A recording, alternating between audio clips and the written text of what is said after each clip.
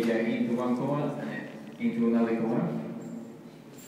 You can actually apply the brake into the right and into the left. If you have the whole hand, for sure you will apply into the left. You'll let go of the brake, and go right, and then brake again. This creates a lot of movement in the bike. So this is how we become more smooth on the bike.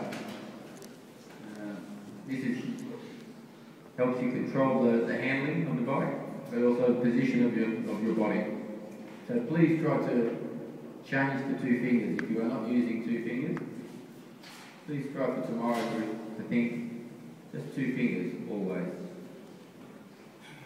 The other thing that I see a lot is nearly everybody, when you're riding, you're very much on your toes on the foot pegs, which I know you have been told this is correct when you first start to get the license or start to ride.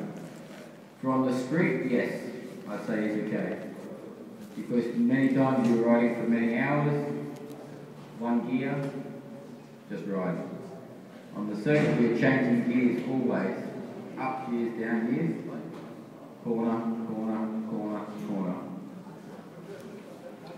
From my experience, if you ride on your toes, when you move on the bike from side to side, if you're on your toes, you really only use the calf muscle of your leg, the very small one. You do, because you're a tippy toe, you're like this. This for sure, you'll become very tired very quickly, and normally by one day, this leg will be finished after every afternoon. Yes, alright, I see many people nodding their head. This is not because you are not fit, it's because you are riding incorrectly with your feet. What we do now is we actually drive more on our heels, feet more forward. Whenever down the straight, this way you can move the gear lever at any time without having to step forward and back. This for sure the bike will stay a lot more stable because you are not trying to move your foot whilst braking or entering into the corner. And for sure with this style you can actually grip the bike more with your legs, not with your knees. So we use this part of the leg. This part for moving. Now this muscle is the muscle that you'll use on the bike. It's a much bigger muscle, so for sure you'll be much longer before you start to feel the tiredness. But also it gives you a much better balance on the bike because when you lift, you're lifting straight up. You're on your toes and you lift, you'll either push forward or back.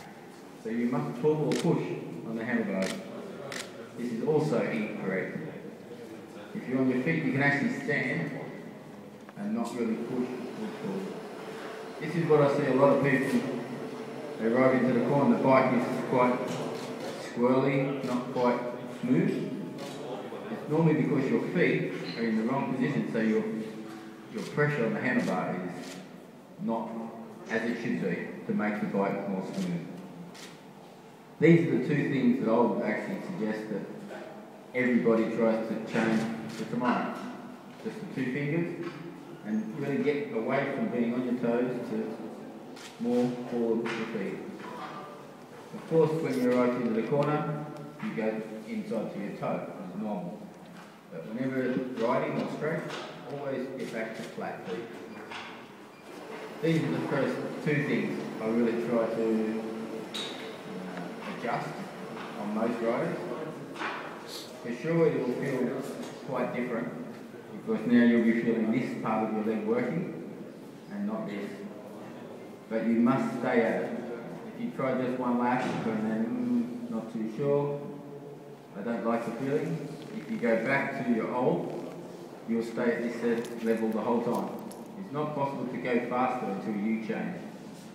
Many people think they want to go faster, so they must brake later or get off the brakes and go faster. A lot of it is actually more your body on the bike, making the bike more free. So I'm only going to say 2 things today. I said 5, but I think for most of the people here, to do these 2 things will benefit the way you feel on the bike a lot, and it's enough to change without having to think too much. There's some other things, but tomorrow, if you go out and you find the 2 you use good, the leg is no problem, please come to me and tell me, yes, I feel, because then I'll tell you another thing. But I don't want to say too much now, because too much information, you will get confused. So just think, just the brakes and the feet. This is going to definitely make you more comfortable on the bike. Yes? We're all going to do this tomorrow? Yes. Very good, very good. To do this, don't be afraid to slow down a little bit of your ultimate pace. Don't try to go the same speed and change the way you ride. Slow down. Go half the pace even, until you get used to the comfort of this and what the bike is actually doing. Then your speed will come back. Don't try to go fast and change, because you'll probably crash. Because it is quite different. The bike will want to work differently. You must feel the difference and adjust yourself. So we say in racing, sometimes to go fast, you must slow down to understand and to feel. You just try to go fast, you never learn. So you must slow down to understand. Once you understand, then you'll go fast without thinking at all. Thank you very much.